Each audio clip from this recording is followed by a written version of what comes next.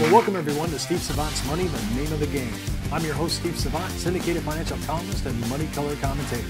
On today's show, the bond alternative, part one in our series on the alternative solutions of life insurance, with best-selling author, popular platform speaker, and nationally recognized retirement expert, Tom Hegna. Welcome to the first segment, Tom. Hey, great to be with you, Steve. I got to say, when we talked on another show, we talked about economic solutions of life. It's really great. People were really surprised at all the options you have and all the alternatives. But we're really into alternative land on this show. Right. Let's talk about bonds, because right now, bonds have been they've been a great play. I'm not going to kid you. Last decade, even though with the market, the interest rates going down, the bond yields have been very happening. But now, with the Fed ticking rates up, everybody's getting nervous again. Yeah, so I mean, we've really been in a 30-year bull market for bonds because bonds, interest rates have been coming down, and so the value of bonds goes up when interest rates go down. What I do when I talk about life insurance alternative solutions, I wrote a newsletter, and the title of the newsletter was "The 60-40 Portfolio is Dead, Long Live Life Insurance and Annuities." And my whole point of this is that if you look at the average person out there, even a very sophisticated investor, and I get in front of some very sophisticated people, and they say, well, life insurance, they kind of poo-poo it. And I say, well, let me show you why sophisticated people buy life insurance. The average person out there is invested somewhere around 60% stock and 40% bonds. That's the way that most advisors are putting people. And I say the 40% bond portfolio is really dead, and here's why I say that. Right now, the upside on bonds is 1 or 2, 3% at the most, really, on the upside of bonds. But the downside is huge, because the way bonds work is if interest rates go up, the value of bonds goes down. So the upside is very little, 1 to 2, 3%. The downside is huge because if interest rates go up, the value could fall 30, 40, 50%. A lot of people don't understand. You could lose 40, 50% of your money in government bonds. They say, well, they're guaranteed. Yeah, if you hold them for the whole time. But if you sell it in between, you could lose a lot of money.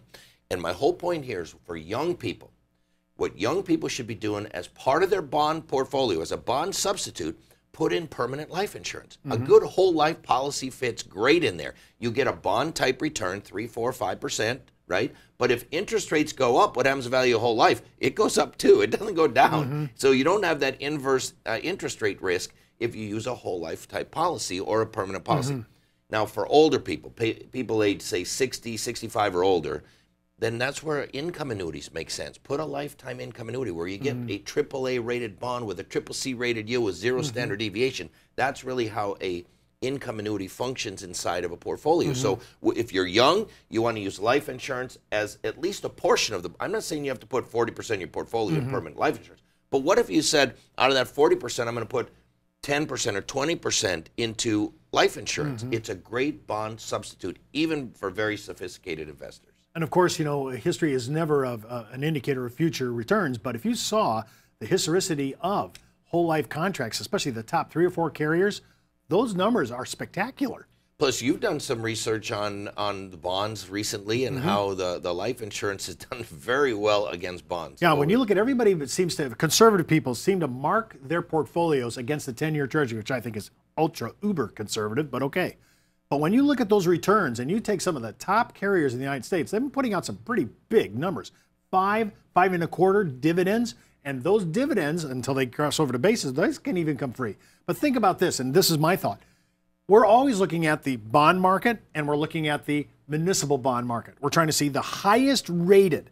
And some of the carriers that Tommy and I suggest and recommend often are some of the top rated carriers. They're called blue chip companies, and there's a reason for it, because their balance sheets are golden. Yeah. They have huge financials. So if you're looking at this as saying, Steve, I've just never heard of this as a bond alternative life insurance, you should really look at this, and we'll show you the math and the history to show you why we say and think the way we do. I'll just throw some numbers up here. And you see, a lot of people, what they don't like about whole life, Steve, is they think they got to pay for their whole life. Well, you need to know there's a lot of companies out there that will do a 10-pay whole life, they'll do a 7-pay whole life, they'll do a 12-pay whole life, so that you can pick how many years you want to pay it. You're not stuck paying this thing for your whole life. In fact, that's what got me in the insurance business. I'll tell you a quick story. I was a company commander out of Fort Ord, California, in the 7th Infantry Division, and there was somebody going through my unit selling whole life insurance to my soldiers. And at the time, I was a buy term and invest the difference guy. And I said, bring him to me, because when you're a commander, you can say that. Bring him to me. I thought he was out there ripping off my soldiers. And he needed my birth date. I said, I'll give him my birth date. So he came and he ran a policy for me.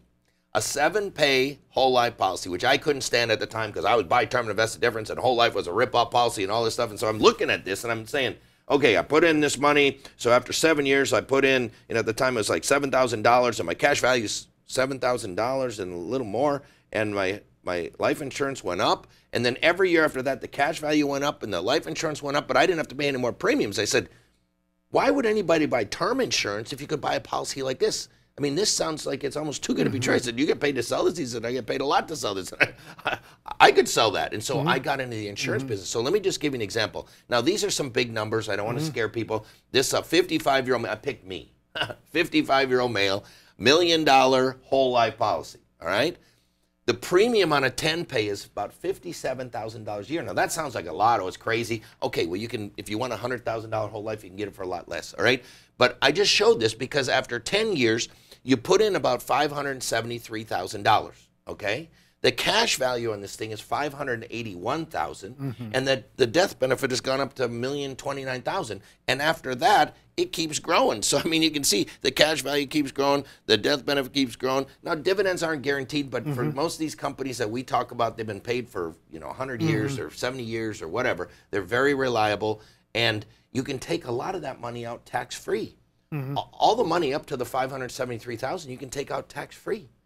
It's only above that that you even have to report. And if you want to borrow it out, you can borrow out the money above that. So what I'm saying is that you're not stuck paying all your life. You just, in this case, would pay for 10 years, be done, have a lot of cash, have a lot of policy that's there.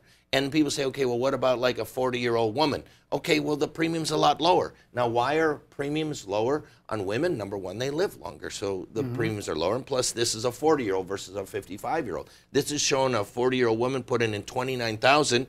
She's put in over 10 years, $292,000. Her cash value is $331,000. The death benefit's over $1 million, and it keeps growing. And so these are the kinds of things that I think work very well as a bond substitute. Now, one thing I wanted to address, because I don't remember you saying it just in the last 2 minutes, was, yes, the dividends are there, and yes, of course, they're not guaranteed, but they've been performing well. But a lot of people are comforted in shock value by going to the guaranteed cash value side. Right. That is a lock. So that part of the ledger is for sure. Yeah. So people kind of like, there's a guaranteed. The way these work is there's a guaranteed cash value, then there's a non-guaranteed with the dividends, and that's what's showing over here. But most of these companies have gone very close to their non-guaranteed, and if you're conservative, just use the guarantees because that's all guaranteed out the door if they even pay no dividends. Yeah. In fact, by the way, if you're really a bond aficionado and you look at the guaranteed column on this, just ask yourself one question, and it's a big one. What's the beta risk on the guaranteed column of my cash? The answer, 0. Right. So it's really important. Think about this other thing too. Municipal bonds are only as good as the city that's issuing them. Like, well, I'm just doing a city. You want to really look at the quality of the ratings. Right. And if you compare those and just put the same ratings against the life insurance carrier as the same as the municipality, put them side by side, see if you can get comfortable with the rates of return, and they're tax-free. By the way, a little shocker, not all municipal bonds are tax-free at the federal level or the state level or even the city level. So you got to figure out what entity that you're buying it from, actually what's the tax issues. Not only that, every single tax-free bond counts towards your Social Security taxation. Boy. Many seniors don't know this. I mean, when I was an advisor, I helped a lot of seniors reduce or eliminate the tax on their Social Security benefits simply by moving them out of tax-free bonds into other vehicles. So. Yeah, keep in mind what Tommy says is really important because all your income from municipal bonds flows over to your Social Security provisional income test, all of it. So don't be sitting there saying, hey, it's tax-free. It could be causing an ordinary income tax event on your Social Security. Yeah, and up to 85% of your Social Security benefits can be taxed. Wow, to me, that's probably news to a lot of people that are watching our show. Listen, don't forget to watch our next segment of Business Strategies, part 2 of our series on the alternative solutions of life insurance. And keep in mind, before moving forward with any ideas on our show, always check with your tax consultant, legal counsel, or financial advisor. You've been watching Steve Savant's Money, Game of the Game.